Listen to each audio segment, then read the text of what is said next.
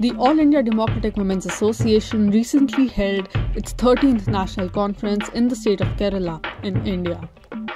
AIDWA is India's largest women's organization with a membership of nearly 10 million women spread across almost all states of the country. The delegates representing this 10 million strong membership met to discuss the path ahead for women's movement in India. All of us have gathered here after very, very difficult times. 2020, 2021 have been extremely testing times for the entire nation and for our movement.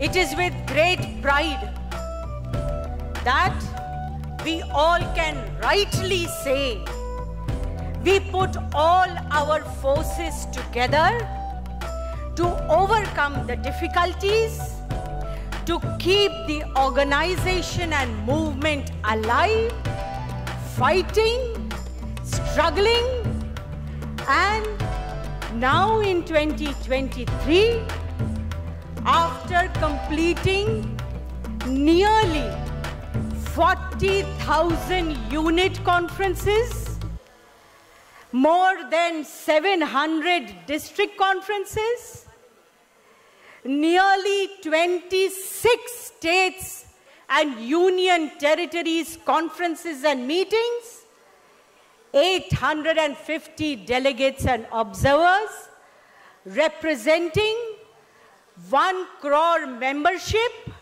has assembled here to decide about building a stronger women's movement in the country. March on, AIDWA!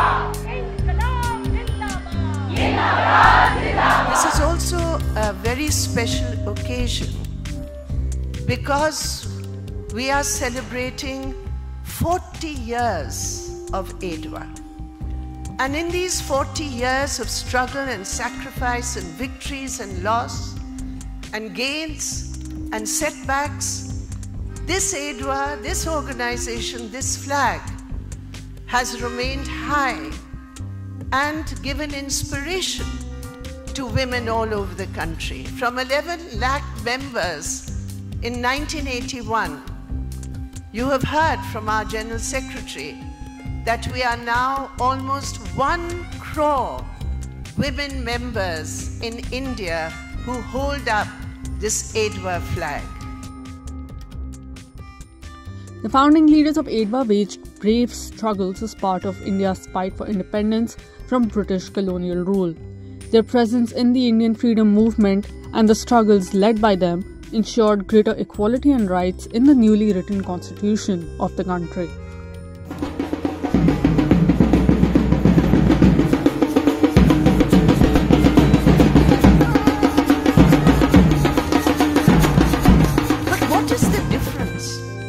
Between the exploitation we are facing today or the challenges we are facing today and what we faced, say, a decade ago. What is the difference? The difference is that this aggression of capitalism led by the current government in power, the BJP government, is combined with a bigger agenda. And it is that agenda led by the BJP and the RSS which is driving politics, culture, economics, social relations in India today. So while these challenges have always existed before us, what we understand through our own experience is it is different. Because today you have in state power those forces who want to challenge the very existence, not a great existence, but as I said, a constitutional and legal existence of India and women as we know it today. We are fighting not just against the political power of the BJP RSS. We are fighting against the forces of conservatism which are in our blood and which we must get rid of. जुल्म यहाँ होगा तो यहाँ पर आएगा ही, तो निकलना तो है ही, बाहर तो निकलेगा है। कितनी देर हम अंदर बैठेंगे, रोएंगे, चीखेंगे, चिल्लाएंगे? निकलना बाहर है कि अपना ये जाहिर करना है रोष।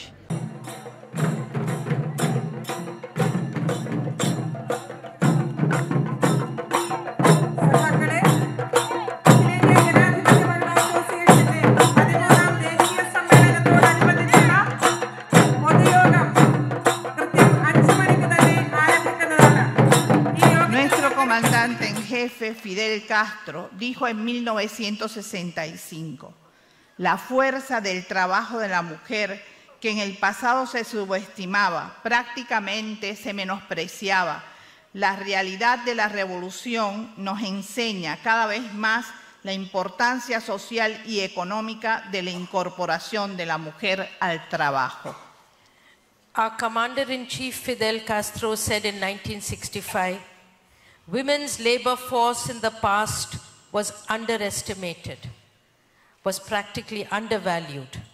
The reality of the revolution teaches us more and more the social and economic importance of incorporating women in work. Y esto es de una gran verdad. Para que una obra perdure, crezca y se desarrolle, es imprescindible la participación activa de la mujer.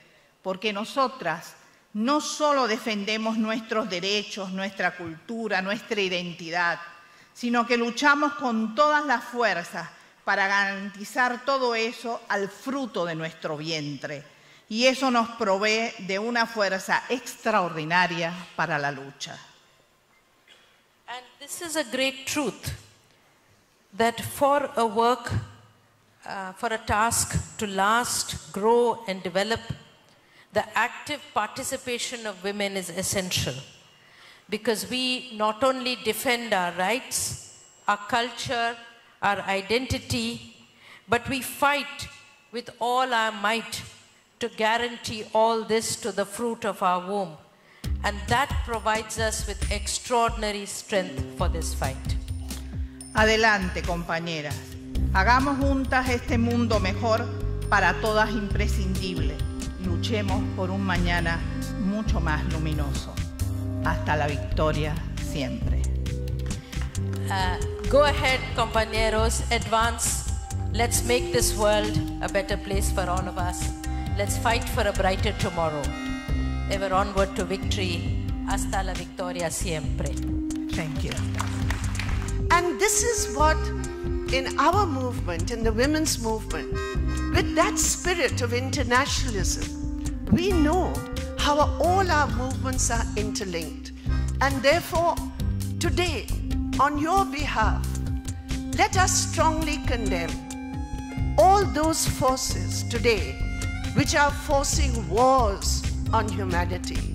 NATO in Europe, and what it has resulted in, the most terrible war in Ukraine. Let us condemn those imperialist, hegemonic moves which make the lives of women all over the world so much more difficult. Let us, my dear sisters, on this occasion, express our solidarity, as you have done in your resolution, the people of Palestine, the women of Palestine. And what is happening in our neighborhood? What is happening in Afghanistan? Where the Taliban government, which so many years had been patronized by US imperialists. What is the state of women in Pakistan, our neighbors, where a young girl, a young woman cannot go to college because of those fundamentalist forces functioning in the name of a most damaging interpretation of a religion? How can we tolerate the kind of fundamentalism that we are seeing in Iran, where women are being forced into a dress code? And what about the United States of America, where even the right to abortion, the right of a woman to her own body, in the so-called greatest democracy of the world, is under challenge? So when we in India fight against all types of fundamentalism, when we fight for the women's right to choice, the right to autonomy, the right to decide who we are, what we are, who we love, we express solidarity because we know that women across the world, even at the time of the terrible COVID, when capitalism, brutal capitalism, was looking at profit, not at what we were facing as mothers, as daughters, as women, as working women. No. So we express solidarity with them. Kerala में जो हमारे केरल की महिलाओं ने इस सम्मेलन को सफल बनाने के लिए, हमें सबको एकत्रित करने के लिए जो जितनी मेहनत की, हर यूनिट से वो झंडा लेकर वो आगे बढ़े हैं, और साथ साथ इस जनवादी वामपंथी आंदोलन जो केरल में है, हम केवल उसके हिस्सेदार नहीं हैं। हिस्सेदार तो हम हर चीज में बन सकते हैं। सवाल इस बात का है मेरी प्रिय बहनों, उस हिस्सेदारी में क्या हम उस वामपंथी जनवादी आंदोलन को बढ़ाने में हमारा एजेंडा जुड़ता है कि नहीं? और अगर हमारा एजेंडा जो नारी मुक्ति की, नारी एकता की, नारी समानता का जो एजेंडा है, उसको अगर हम आगे बढ़ाते हैं तो निश्चित रूप पर जनवादी और वामपंथी आंदोलन भी आगे बढ़ता है। Our slogan for our 13th conference is, as you know, struggle in unity for equality.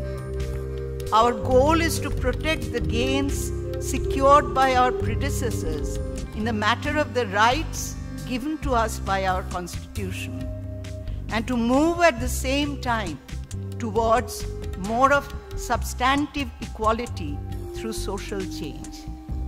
In this struggle, unity among women and among all democratic-minded people is the strategy we have to follow. All of you who are listening to this are our companions at arms in this struggle.